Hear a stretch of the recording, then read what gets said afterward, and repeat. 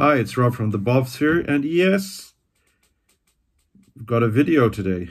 Okay, so I will be definitely filming in 2 weeks' time, but sometimes you come across a book, or 2 weeks' time because it's the Booker.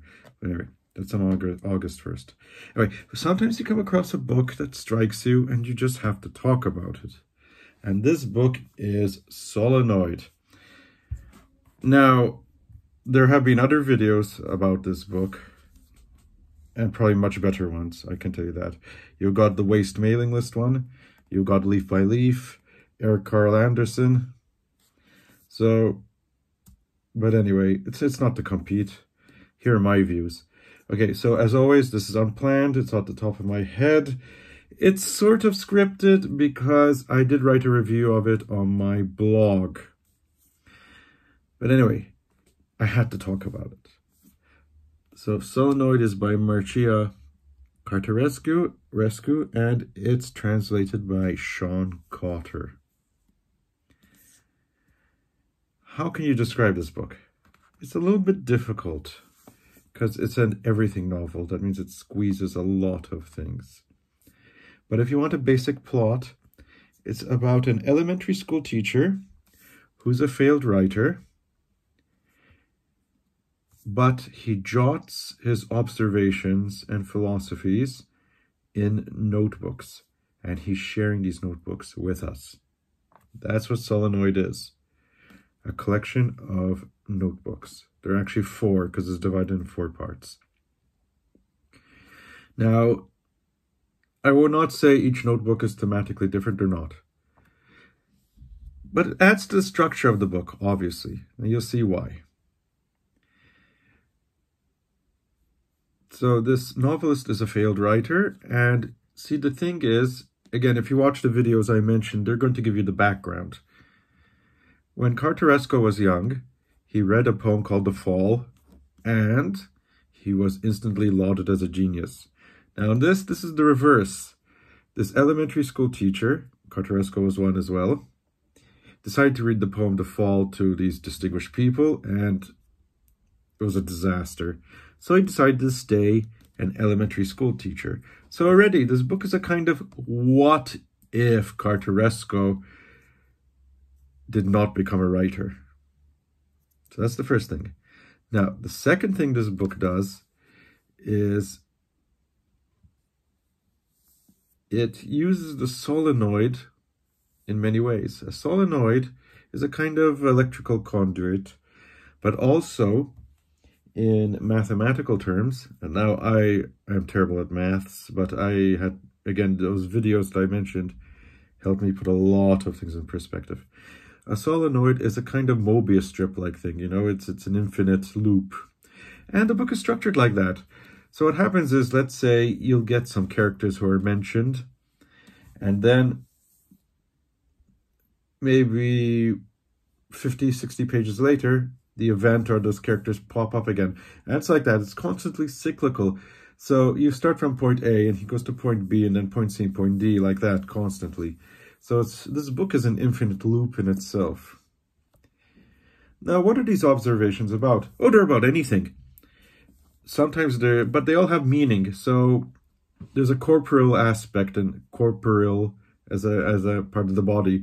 In fact, it starts out with the main character finding lice, and then goes on to dirt he finds in his navel, and then goes on to teeth, and it keeps on going on like this.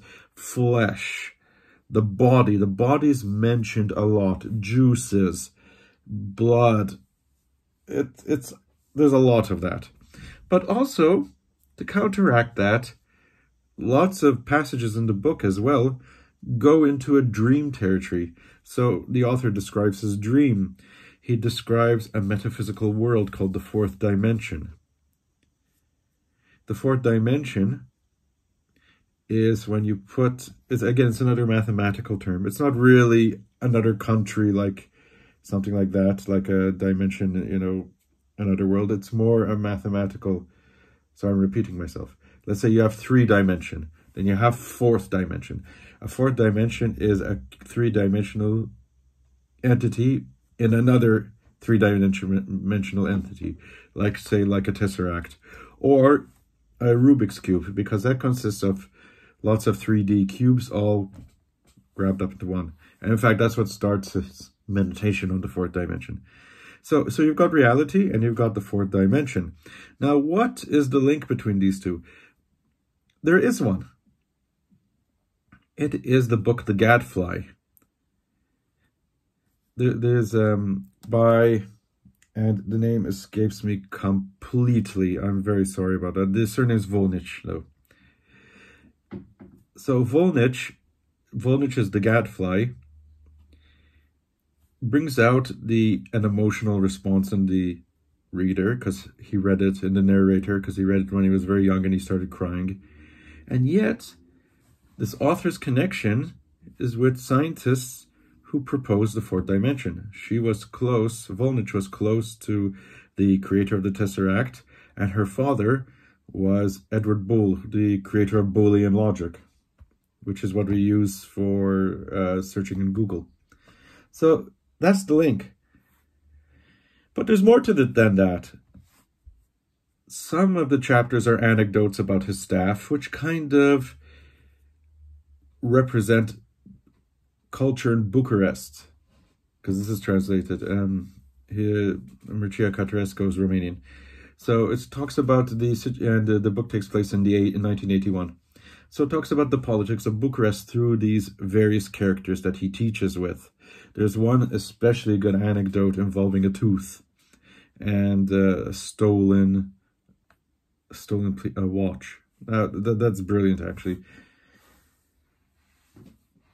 See, it's 7 minutes. I'm always like this. This is a part of me. You know, these people have 3-hour videos, and I can only, I've always been like that, brief in everything I do. So you've got, to recap, you've got reality, and you've got the fourth dimension, which is linked by the Gadfly.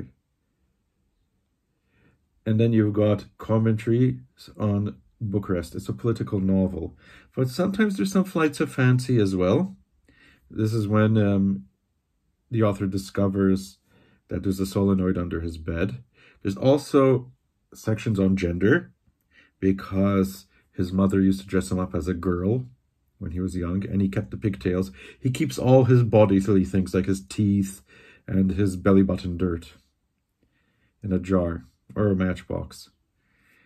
And it also talks about ethics. There is one section where a teacher asks him, would you save your most precious material, or would you save a child? And the narrator keeps on saying, I will save a child, I will save a child. And that is actually put to test in the apocalyptic, and I do mean apocalyptic, ending. But I won't spoil that. Even though, in a book like this, plot points are irrelevant. It's really more the concepts behind it. But it's an ethical situation. I think I covered, in this short 8-minute video, I'm kind of laughing because I'm managing to do it in 8 minutes. I want to at least stretch it out to 10, maybe. So those are the points I can think of at the moment. It's an extremely readable book. There are dense passages, but it's not like unreadable or boring or even into Pynchon territory. It doesn't go there. You just have to focus a little bit. But the rest, let's say the anecdotes and the things about the body, are there. I like the fact that sicknesses and things like that actually really change his life destiny. For example, there's tuberculosis, and this affects his childhood, but not just the sickness, his destiny. We find out he has a fear of dentists, and then finally we find out why. You see how the book works? Like that. We get hints, and then we get the reveal, and then we get more hints, and then the reveal, and then the reveal is then deepened even more as you proceed. So this is absolutely marvelous. It did change my way of thinking about life. There are quite a few philosophies on existence. I won't go into them because I don't want to sound too negative, but there are some sentences which really struck me. I said, yeah, I never thought of life like that. I never thought of myself like that. It just puts them up like that.